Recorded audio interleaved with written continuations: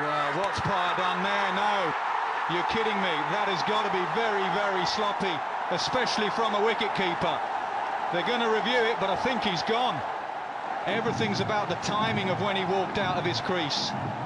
He definitely went walkabout. When did he go walkabout? They need to roll that on because he also takes the stump out there.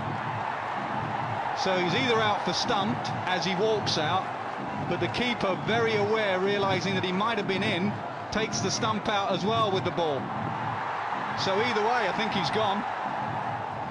Listen for the noise. There you have your answer. Pryor stumped off a wide. He's gone for 15, 31 for 1.